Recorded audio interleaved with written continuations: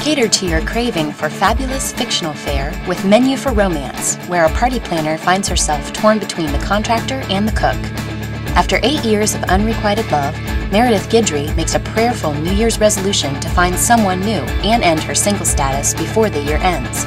And when the handsome contractor she hires to finish remodeling her house asks her out, it looks like her prayers may have been answered. Or have they? Dating the contractor doesn't seem to do anything to lessen Meredith's feelings towards a certain chef she works with every day. Executive chef Major O'Hara has forsworn relationships, knowing he could never saddle the woman he loves with a family situation like his. When he's offered the opportunity of a lifetime to open his own restaurant, should he leave his comfortable job and Meredith?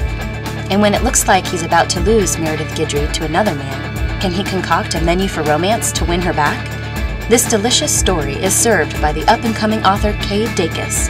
It's the second book in the Bonneterre Bride Series and a delightful love story to savor many times over.